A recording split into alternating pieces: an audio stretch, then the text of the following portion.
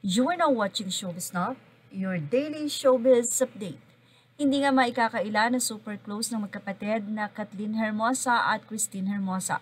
Si Kathleene ang nakatatandang kapatid ni Kristine. Namataan din natin na every event or sa lahat halos ng celebration ng mga Soto or nila Kristine ay laging nandyan si Kathleene para alalayan ng kanyang kapatid na si Kristine. Kung matatandaan, naging busy rin si Kristine sa pag-aalaga sa kanyang ate Kathleene nang ito ay ma-ospital.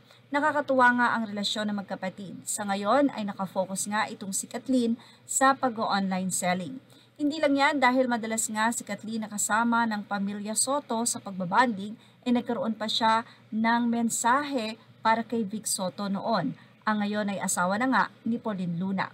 Well, sa kanyang naging mensahe, sinabi ni Kathleene na Tatay Vic is how most of his loved ones call him, or just maybe the people I know. For me, Tatay Vic is something personal.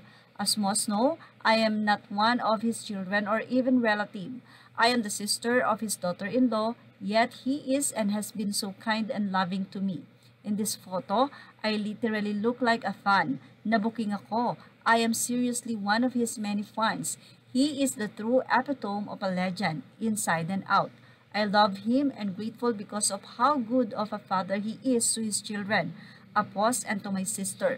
Today is his birthday and I just want to really thank you, Tatay Vic, for always including and making me feel that I am part of your family.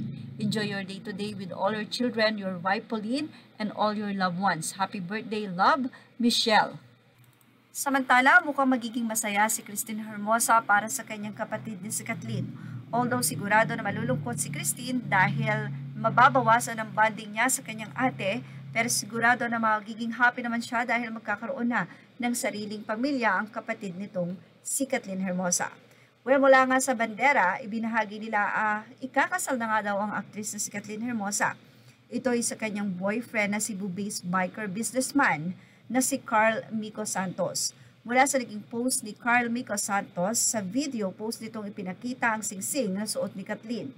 Sa kanyang caption, sinabi niya na officially off the market, Mico Santos signing off.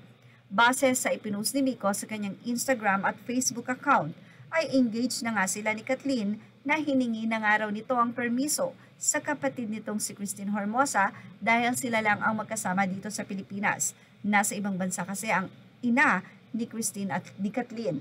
Ayon din sa nalaman ng source mula sa bandera, ay mas bata daw ng ilang taon itong si Mico kay Kathleene.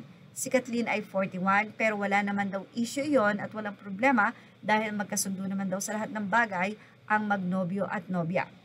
Habang may isang anak naman itong si lalaki, ang fiancé na aktres, base rin ito sa mga post ng guy. Chika pa daw ng source ay sa Cebu nga daw ikakasal sina Kathleene at Mico at doon na rin maninirahan sila Kathleene at Mico para bumuo din ng pamilya dahil gusto na rin daw ni Kathleene na magkaanak agad. Sa kasalukuyan ay wala naman daw nabanggit ang source kung kailan ang kasal. Pero syempre, ina-assume nila na ito ay 2023 na dahil nalaman na uuwi pala ang kanilang mommy Hermosa Oriel at kapatid nitong si Maxine mula sa Canada.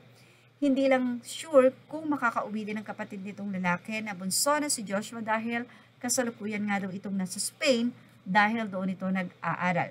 Samantala, ilang mga kaibigan naman ni Kat ang sobrang tuwang-tuwa sa balitang ito.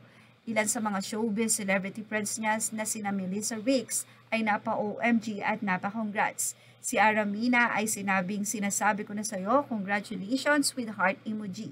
Bumati rin si Alora Sasam at sinabing, congratulations ate. Marami rin mga kaibigan pa sina Kathleene at Mico na sobrang masayang-masaya para sa dalawa.